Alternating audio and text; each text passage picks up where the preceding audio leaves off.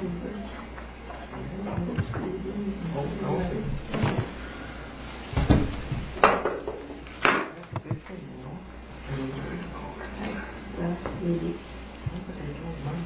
we're down on just start number 12 today, but I'm just going to go back to the last, where we ended up last week for a second or two here, or a minute or two. There were a bunch of quotations here, and it was to do with where we were ending up here on this last paragraph, the reaping accomplished, Jerusalem and the land cleared of strangers. And it talked about the little horn of the goat, the king of fierce countenance, broken without hand, and the image of Nebuchadnezzar. And it quoted a number of quotations here, and we just kind of breezed over these. We're just kind of finishing up this paragraph. Is everybody familiar with what the little horn of the goat is and how that works in, and what that prophecy was all about? There was a quotation from, well, first of all, Daniel 11:45, and we did look at them, but we really didn't comment very much about it. And of course, this prophecy from Daniel 11 is about the king of the north. Looking at verse, well, it goes back quite a ways, but it talks about the king of the north, and the king will do according to his will. And verse 38, thus shall he do in the most strongholds of the strange God. And then he shall enter into the glorious land. He shall stretch forth his hand also upon the countries. And I think we kind of get that. The king of the south shall push at him. The king of the north shall come against him. It's speaking about what we've already been talking about in the time of the end. The king of the north migrates from what it used to refer to as the area of Coal, Syria, and when it was pushing back and forth between that and Egypt, the constant conflict between the Ptolemies and the Seleucids. And at the time of the end, of course, that symbol of the king of the north kind of migrates to encompass the Gog and his affiliates that come down. Yeah. Is that Syria the same area, the same people as today? Basically, yeah. Well, that's still going on right now. Yeah. Again. Yeah. And anyway, and it talks about all this, and he shall plant the tabernacles of his palace between the seas in the glorious holy mountain, which we just have been speaking about, where they hear tidings out of the north and out of the east, and they go up to Jerusalem. They they take over and put their base there, and are routed in course of time. So that's kind of that prophecy from Daniel 11:45, and then there was the other one from Daniel chapter 8, verse 9. And again, we need connection here. And if you go back to, it talks about the he-goat. This is about the ram and the he-goat. And the he-goat waxed very great, and when he was strong, the great horn was broken, and for it came up four notable ones toward the four winds of heaven. Now, does anybody have any idea what that symbol is speaking of? Alexander, right? That was the he-goat. Yeah, Alexander, and there was four. When his time was over, in his place there were four generals that sort of took over in place of Alexander, and that was the four notable horns. We can just look at that really quickly here. The four notable ones: following Alexander's death, his empire was divided up between four generals of his army. Lysimachus ruled over part of Thrace, Asia Minor, part of Cappadocia, and the countries within the limits of Mount Taurus. Cassander possessed Macedonia. That was the other one, the second one, Cassander. He possessed Macedonia, Thessaly, and part of Greece. Ptolemy obtained Egypt, Cyprus, Cyrene. This just goes right into what we're talking about. And Ptolemy of course, and then you have Seleucus, which was these two became like the king of the south, the king of the north. And he obtained Phoenicia, Syria, Babylonia to the Indus. So of these four horns or powers, that is Syria and Egypt. Syria, Seleucus, and Egypt, the Ptolemy, as directly affecting the Holy Land, are described in detail in the prophecy of Daniel 11, which we just looked at. So that kind of describes that. And then out of one of those horns, came forth a little horn, which waxed exceeding great toward the south and toward the east and toward the pleasant land. What was that referring to?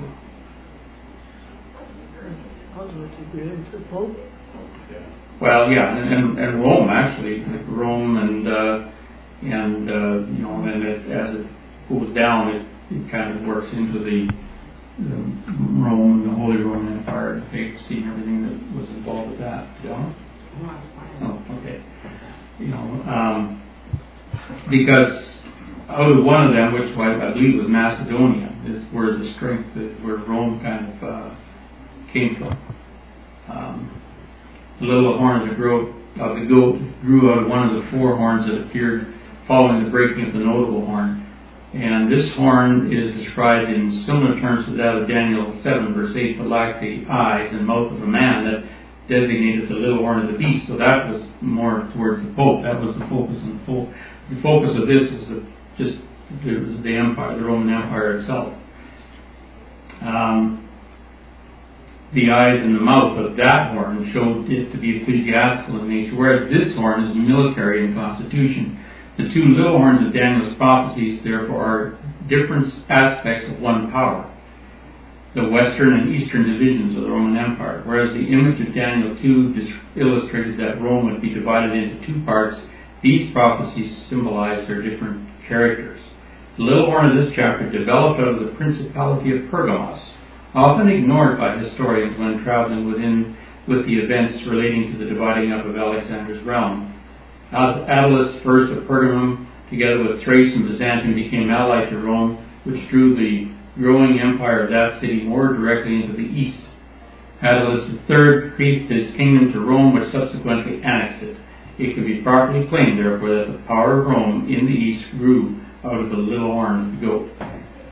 So Pergamos and Macedonia, that whole area of that, I believe, was Cassandra. Jordan. I'm not sure if I've got this quite right, but in the beginning, the Constantinople side of the Roman Empire actually gave power to Rome, or sustained them in power. We're actually talking about long before that. So this is before Christ. This is where kind of the roots of the Roman Empire, where they grew up. Yeah. And we're still talking about the time period you're speaking of, but it comprehends a long period. And what he's talking about here is where it grew out of, it grew out of one of these horns,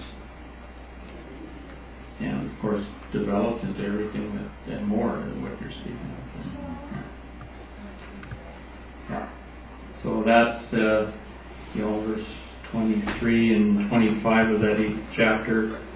The latter time of their kingdom, when the transgressors are come to the full of kingdom, fierce countenance and understanding dark sentences shall stand up. And that's where we get into the later development of it, where Rome develops into a superpower. And his power shall be mighty, but not by his own power. He shall destroy wonderfully, and through his policy also he shall cause craft to prosper in his hand. He shall magnify himself in his heart, and by peace destroy many. He shall also stand up against the prince of princes. And I believe, we'll just take a quick look at that. So, in the latter time of the kingdom, we've already looked at that. The king of fierce countenance. This describes the warlike aspect of Rome and ruthlessness of the legions that extended its power. It is a title that Moses used to describe the nation that would scatter Jewry, so that Daniel would have been familiar with it. Moses prophetically declared, Yahweh shall bring a nation against thee from afar, Rome was at the western extremity of the then known world as far as Eureka was concerned. As swift as the eagle flieth, the flying eagle, of course, a symbol of Rome, a nation whose tongue thou shalt not understand. In structure and idiom, Latin is completely foreign to the Hebrews. A nation of fierce or warlike countenance, he shall besiege thee in all thy gates. And the understanding dark sentences, Rotherham renders this as skillful in dissimulation. Rome's cunning diplomacy, its ability to camouflage its real intentions, was brought to its peak by Augustus. That was BC 63 to AD 4.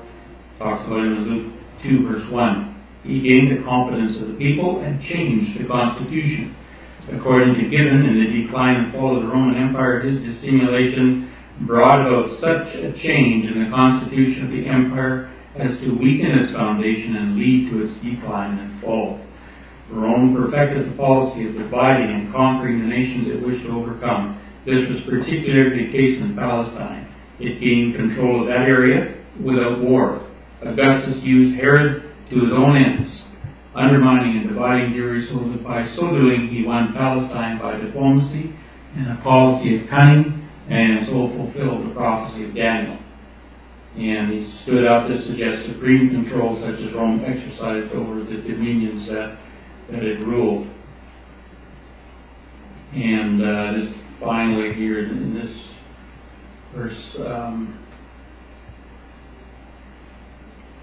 talks about craft. He shall cause craft to prosper in his hand. The word craft is from the Hebrew murmah, signifying deceit or fraud. The Revised Version renders this word as deceit. Jeremiah 9 and 6, the word is used in relation to false religious teaching, and is appropriate here, for the power referred to is described as casting down the truth to the ground, verse 12. This had been characteristic of those reigning in Constantinople throughout the centuries from the time of Constantine onwards. So it talks here of the development of the Roman Catholic Church being directly traceable to the influence of the emperors of Constantinople, such as Justinian and Phocas. It was their support that gave the Pope his authority and power, and it goes on to talk about how that developed into the Holy Roman Empire, and so on. I don't want to go into a long dialogue on here, but it basically just describes the history of how that whole development as it progressed forward. I think it was a comment on verse 23 that mentioned about Rome being the extent to which the Jewry knew about. And that really explains, because there was China and different other civilizations going on, but when the Bible talks, it's talking from the perspective of the Jews, because God chose them to reveal His purpose through. So that's why these other entities are not mentioned in the Bible at all, because they're just kind of outside of the focus of. Yeah, it didn't impact on much on the history of the Jews or the development of the. Almost zero, you might say, at that time. It's true. So anyway, I just thought I would go in. And of course, this last one is, what that one is. It talks about the stone being cut without hands and smoke the image upon his feet that were of iron and clay and break into pieces. That was kind of the ultimate end, and that's really what that whole paragraph that we ended up with was talking about. So I just thought I would just touch on that because it's important to get that. We didn't really have time to do that last week. Is today heavily Catholics that live in Syria, or is that Muslim Catholic a mixture? I would venture to say it's mostly Muslim, but there's probably a mixture there too. But I don't know. I really can't speak to that too much. Anybody else have the stats on that?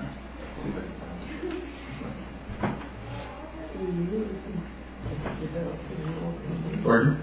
I think the point is that they are allied with that northern connection, which is allied with Catholic system. I mean, well, in our last, I don't know if you got the last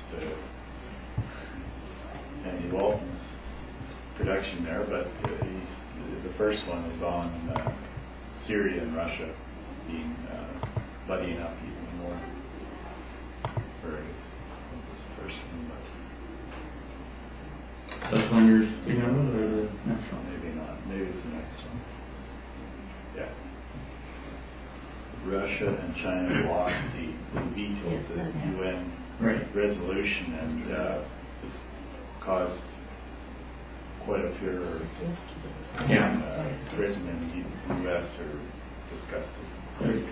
I think it made a comment here about, no, maybe not. I thought we had a comment there about them already vetoing it, but maybe not. Yeah, I think he wrote this before. Yeah, this was dated February the 4th there, so it's pretty up to date. But the veto, I think it just happened. this one has reference to Friday, which is I think 2 days ago. Yeah. And then that veto came through on Saturday. Yeah. It's really drawing the lines around the nations and their allegiances. Says here, that there's an interesting comment. Reports say that over 200 people were killed on Friday alone after Syria began shelling Homs with mortars. This makes Friday the bloodiest day since the uprising began in March last year. Around the world, demonstrators gathered at Syrian embassies to protest at these killings, and they're still doing so. In London, 5 people were arrested last night after 150 people tried to break into the Syrian embassy there. About 20 protesters forced their way into the Syrian embassy in Berlin late on Friday and damaged offices, police said. Fresh violence in Damascus suburbs took at least 20 lives on Friday. The violence in Syria is currently centered on Homs. This is less than 5 miles from the town called Hama.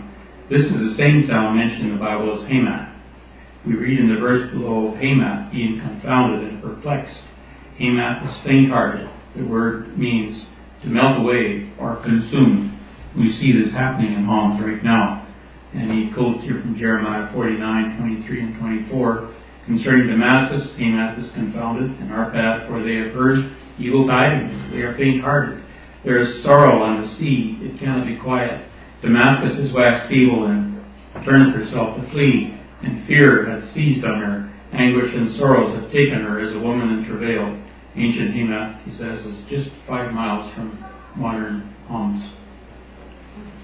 Gordon? There's one of those there where he mentions why Russia is backing Syria, and I don't know which one it is. Yeah, I think right here. Russia has been losing arms market share and influence in the Middle East since the end of the Cold War. Iraq is now buying American arms, and Libya will undoubtedly shop in the future in Europe or the United States. Russia signed a lucrative arms deal with Syria in 2010. It will do all it can to protect us. However, the Bible is clear. Damascus will fall. Terrible destruction is coming on Syria. Russia will lose this ally. Gordon? Isn't it just madness the way they'll sell arms? I mean, look at the U.S. selling arms to the one that's going to come down against Israel, and yet they're supporting Israel. Yeah. It's just like all around the dollar. Yeah. But they don't see it in that context. In those terms, no. I found the answer to the religious breakdown. 90% to 10% Muslim to Christian. Right. 90 to 10 ratio. 90% what? Muslim, 10% Christian. Oh. Yeah.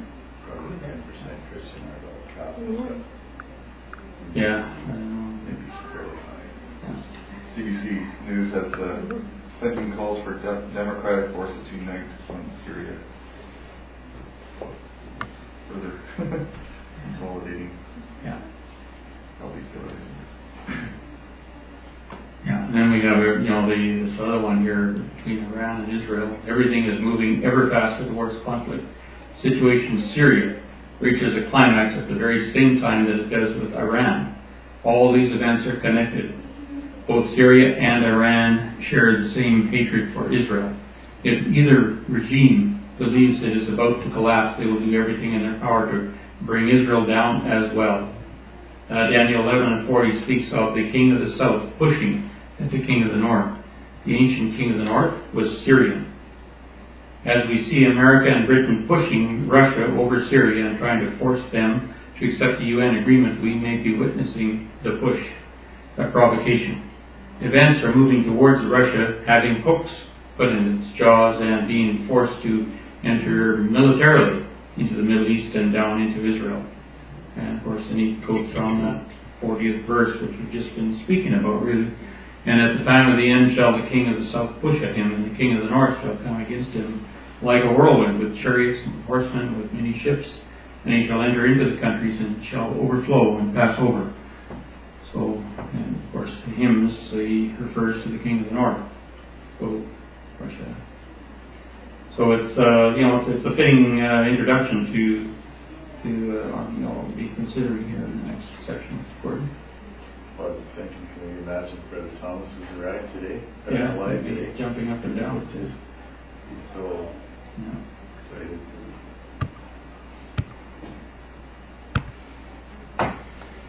So further on with this, and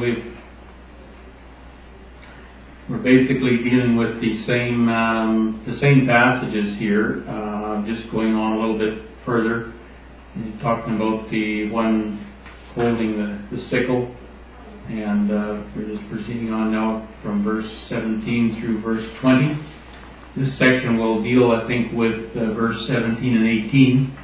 And another angel, it says, came out of the temple. Another angel came out of the temple, which is in heaven, he also having a sharp sickle.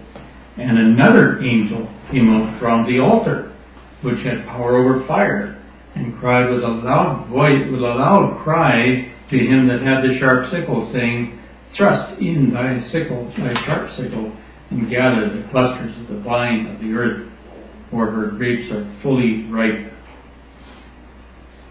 And the angel thrust in his sickle into the earth, and gathered the vine of the earth, and cast it into the great winepress of the wrath of God. And the winepress was trodden without the city, and blood came out of the winepress, even unto the horse bridles, by the space of 1,600 furlongs. So we'll just take a quick look at some of the things from the expositor here, that just to give us a bit of a lead in. And he that sat on the cloud thrust in his sickle on the earth, and the earth was reaped. So he says harvest here suggests grain in comparison with the vintage of verse 18. Verse 18 speaks about another angel which came out from the altar, and is saying to thrust in that sharp sickle, gather the clusters of the vine of the earth, for her grapes are fully ripe. So that's in contrast with verse 16 here, saying, as grain ripens before the grapes, so Armageddon will precede the invasion of Europe by Christ's forces in order to overthrow Babylon the Great. Revelation 17:14. These shall make war with the Lamb shall overcome them, for he is the Lord of lords, the King of kings. They that are with him are called the chosen and faithful. But these there, of course, are those of the 10 horns, the 10 kings. They symbolize today, or typified today, fulfilled today by the European Union alliance. So that's verse 16. Verse 17. And another angel came out of the temple which is in heaven, he also having a sharp sickle. In this verse, the temple is represented as being in heaven, suggesting that the temple of living stones, the glorified redeemed, are now in power, established as the government of Jerusalem. The emergence of this angel is equivalent to the proclamation of the warning of verses 6 and 7.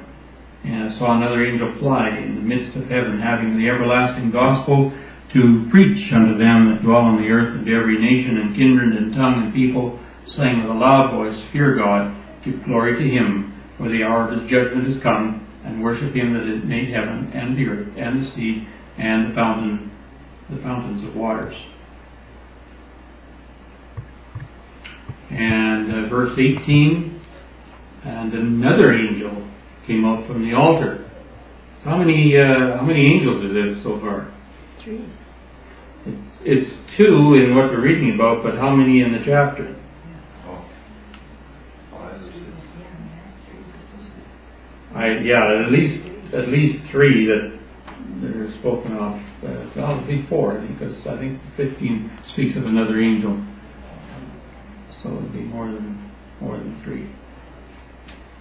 John. Why would that verse 18 be left out of this? See, it goes 17, 19, 20. 18 is here. Where? Second one down. Right in line with the 17. Oh, I see. I got it now. Everybody got their verses? Well, excuse me. So anyway, another angel came out from the altar, and these various angels are all symbolic of the saints in different aspects, either predicting, warning, or executing judgments. So the very important thing here basic thing to think about, all of these are symbolic of the saints, but just in different phases, different aspects, different stages. Christ is the altar. Hebrews 13:10. We have an altar whereof they have no right to eat which serve the tabernacle. And that is Christ. And the angel is represented as emerging therefrom in answer to the prayers of Revelation 6 and 9, though uttered so long ago. When he opened the 5th seal, I saw under the altar the souls of them that were slain for the word of God and for the testimony they held. And they cried with a loud voice, saying, How long, O Lord, holy and true, dost thou not judge and avenge our blood on them that dwell on the earth? So that kind of sets the base for this angel coming from the altar. And it says, he had power over fire. The altar fire is divine fire, capable of consuming the wicked. Leviticus 9:24, and there came a fire out from before the Lord, consumed upon the altar the burnt offering and the fat, which when all the people saw, they shouted and fell on their faces. And it's capable of consuming the wicked. Verse 2 of chapter 10 of Leviticus. And there went out a fire from the Lord and devoured them. That's Nadab and Abihu, the sons of Aaron, the ones that took strange incense, and devoured them, and they died before Yahweh. And the angel cries with a loud voice, saying that had the sharp sickle, saying, Thrust in thy sharp sickle, gather the clusters of the vine of the earth. The word gather is trugale, from trug, to gather the ripe fruit in autumn, and denotes the gathering in of the ripened harvest, vintage or ripe fruits. And for her grapes are fully ripe. Here the word is aknazo, to the full point of ripeness. From this Greek word is derived the English word acme. Whereas the harvesting of grain in verse 15 represents the judgment of Armageddon, the gathering in of the vintage symbolizes the conquest of Europe and the world, which falls upon the destruction of Gog, and of course intervene between with the mid-heaven proclamation. And I think verse 19 is also applicable to this. The angel thrust in his sickle into the earth and gathered the vine of the earth. There are both Jewish and Gentile vines. The reference here is to the latter, to Gentile nations. And says Isaiah 63:3, I have trodden the winepress alone, and of the people there was none to help me, none with me. For I will tread them in mine anger and trample them in my fury, and their blood shall be sprinkled upon my garments, and I will stain all my raiment. And Revelations 19:11-16, saw heaven open, behold a white horse, he that sat upon unfaithful and true is called, and in righteousness he doth judge and make war. His eyes were as a flame of fire, and on his head were many crowns. He had a name written that no man knew but he himself. And he was clothed with a vesture dipped in blood, and his name is called Word of God. And the armies which were in heaven followed him upon white horses, clothed in fine linen, white and clean, and out of his mouth goes a sharp, and out of his mouth, just hit the wrong button here. And out of his mouth goes a sharp sword, that with it he should smite the nations. That's basically the point that's being brought out by quoting these verses, that it was the nations that would be smitten, the Gentile nations, and he shall rule them with a rod of iron, and he treadeth the winepress of the fierceness and wrath of Almighty God. So the context is the same, talking about the winepress and the treading of it, and it is the nations that are the subject of that, the Gentile nations. And cast it into the great winepress of the wrath of God. The adjective is in the masculine gender, the noun in the feminine. There will be a joint labor by the bridegroom and the bride. Beatrice. I was just thinking the way things are going right now, it can't be Armageddon yet because we're still here. When Armageddon comes, the judgment is passed, right? Yeah. Real Armageddon. Yeah. So somebody might drop a match and there'll be a skirmish, but it's not Armageddon. We'll know when it happens. Yeah. Is there any meaning behind the fact that in these verses it talks about a sharp sickle, whereas in 15 it's just a sickle? Between one being sharp and one being not sharp. Yeah. I believe so. I think we'll I think we'll get there. We'll try to remember that question when we get there. That's kind of like a quick note there, references the fifth seal there where it says how long the Lord was us not avenge the blood of the saints. That's actually a bit of a theme through scripture, I know, in the prophets and in the Psalms. Yeah. Has very similar quotes. Right. And that kind of makes the connection between what we quoted in verse 6 about the souls under the altar, and which is a long time ago, and what is prophesied to happen here, and that makes a connection. That's a theme that runs through. It's the yearning of the bridegroom waiting for the groom. Gordon. Well, just a quick question. I wonder if we can point that out on this chart. This Sure. little chart up front here. It's kind of nice to make use of that a little bit. This time period kind of thing. Yeah, well, we're really right up in where the lines end here, and In the 6th and 7th file. yeah. In the 6th file. The sixth file is here, and the 7th file is this one. Of course, we've extended that from where the chart ends a little bit. We're in the 6th. Well, yeah. Is it the point we're reading now? Yeah. But it And overlaps. it actually goes, it overlaps the 7th, and this should actually be extended a bit now too, because this is 1900 here, and so 2000 is up about here if we were to draw another line there. The 7th vial, isn't that Christ returned? Yeah. That's again like the 7th trumpet, 7th seal, the Yeah. end vision. And it contains the 700s, which we have here, which is the Yeah, the judgments. yeah. This chart's based on Brother Thomas's dating, which His is dating. suggested, Yeah. of course. But Yeah, we just got to extend the lines. Yeah, it's all still valid, we just extend the lines.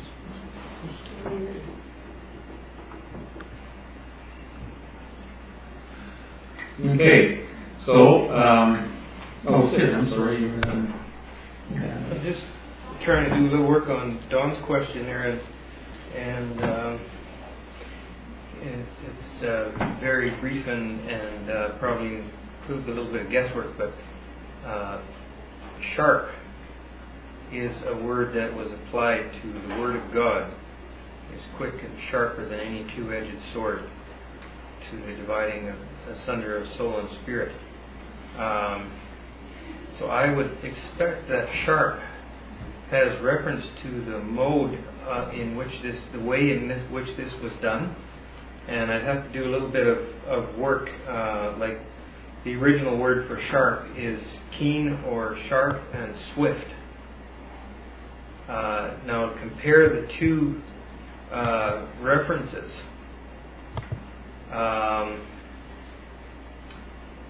the one is a plain sickle, and the other is a sharp sickle, and I think it may have to do with sort of the attitude or the demeanor of the action. In other words, one is done, but things are allowed to develop a little more, whereas the sharp sickle, it's like here and now. There's no waiting, no time.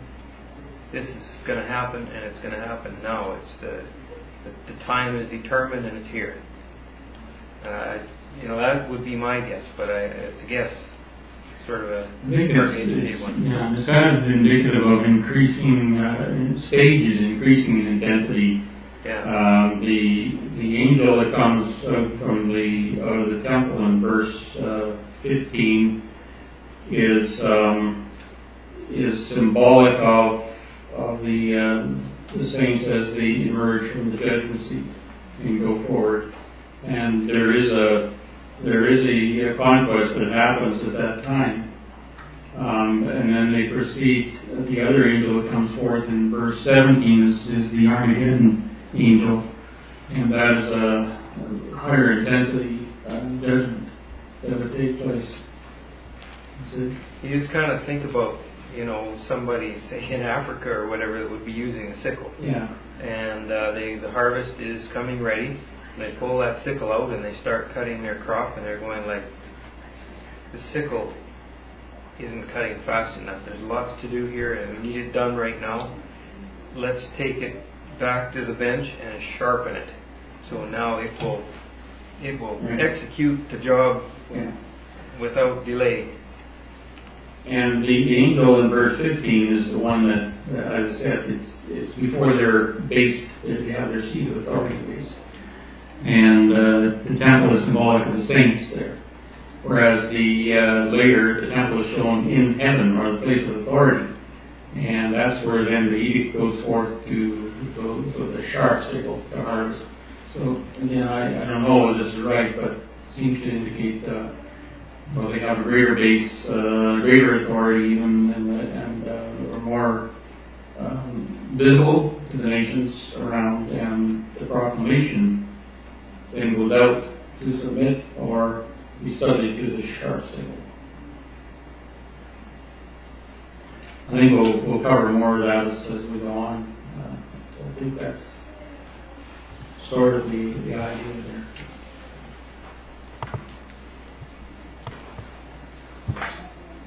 This didn't take me where I want to go.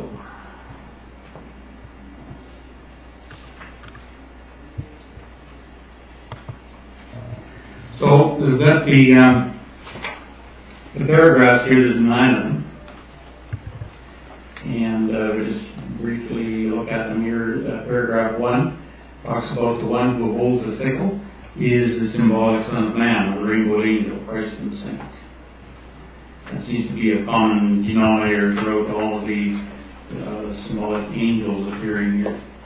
Paragraph 2 talks about 2 different sickling executives identified. In effect, the same agency, but different time period. Number 3 speaks about the relationship between the first and last phases of the Armageddon battle. Paragraph 4 talks about the slaying of Daniel's 4th beast and the destruction of his body are the same 2 phases, being the first phase the slaying of the beast, and the second phase being the destruction of the body. Paragraph 5 talks about the mid-heaven proclamation being sandwiched between those 2 phases. Paragraph 6 brings us to another phase, the angel of the altar, the avenger of the blood beneath it. Paragraph 7, the angel of the altar calls upon the angel of the sickle to administer the avenging. Paragraph 8 defines some symbols. The line of the earth, the grapes and the clusters, the winepress of the wrath of deity defines those symbols for us. And paragraph 9 speaks about the sickle being a remnant of Jacob. In other words, the sickle angel uses the remnant of Jacob to respond to the outcry of the altar angel.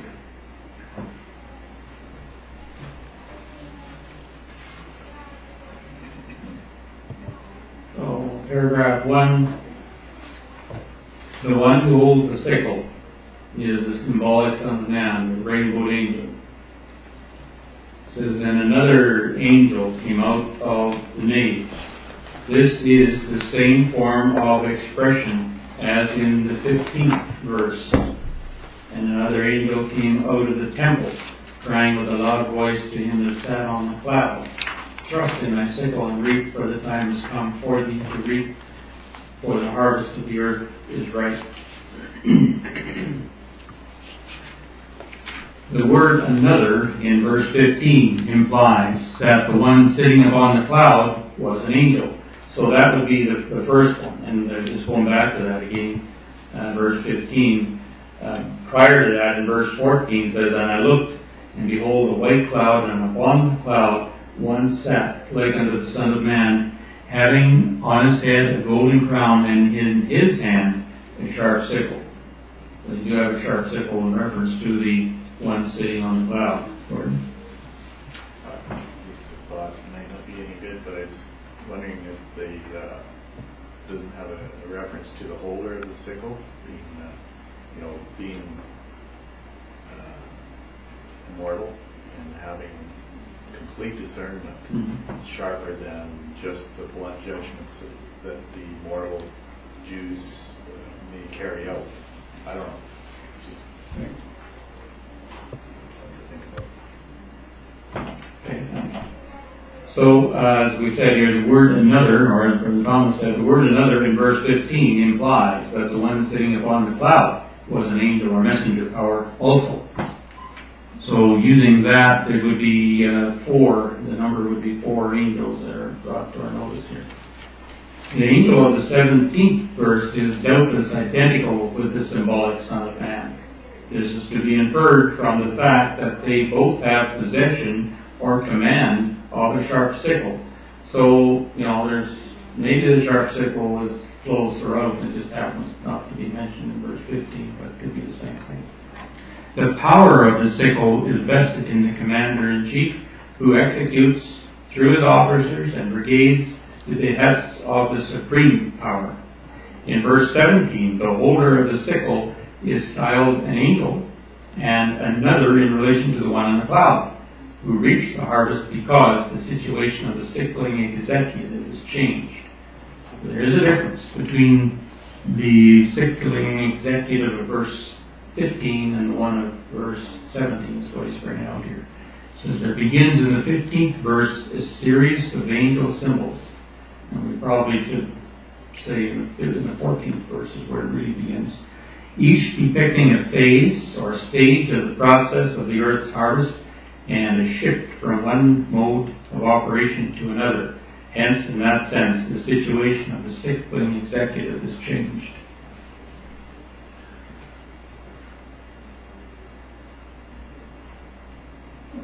And this will develop as we go forward here and bring out these. It's really interesting.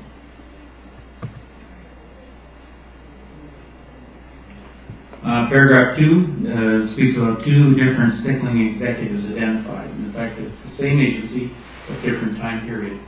It says, thus a symbolic Son of Man, whose voice is as the sound of many waters, sickled the harvest for the purpose of opening a door through which the mighty ones of the Spirit, the Elohim of Israel, might enter into heaven and set up a throne therein. He refers to chapter 4, verses 1 and 2. After this I looked, and behold, a door was opened in heaven, and the first voice which I heard was as it were the voice of a trumpet talking with me, which said, Come up hither, and I will show thee things which must be hereafter. And immediately I was in spirit, and behold, a throne was set in heaven, and one sat on the throne. In this work our labor they succeeded gloriously. They opened a door, and entered amid the acclamations of people, planted themselves on Mount Zion, and established the throne of the deity before and around which they circled in faultless myriads. But the other angel that sickles the line of the earth comes out of the nave which is in the heaven. The angel power of the harvest and vintage belongs to the nave or temple in most holy manifestation. So it's like the holy and the most holy in the tabernacle symbol. But between the Advent and the harvest, it is the nave which is not in heaven, while after the harvest and before the vintage, it is the nave which is in heaven, or the air, where it will continue evermore. So heaven being a symbol of their place in government and authority. And what he's saying is after they enter the glorious land and plant themselves on Mount Zion, they are the term the nave which is in the heaven. They've got the base, the place where they're meant to be, supposed to be. And so in summary, verse 15, where we had, that was the subject of the last section. Verse 15 represented the judgment of Armageddon, by which the new divine power in the earth is established, after which the gathering in of the vintage symbolizes the conquest of Europe and the world, which follows upon the destruction of Gog and, of course, after the mid-heaven proclamation. A couple of verses here we didn't look at. Chapter 14, verse 1, and I looked, and lo, a lamb stood on Mount Zion, with 144,000, having his father's name written in their foreheads. And verse 5, in their mouth was found no guile, for they are without fault before the throne of God.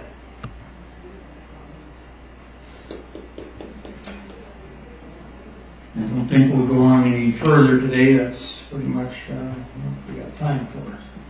Any questions, comments?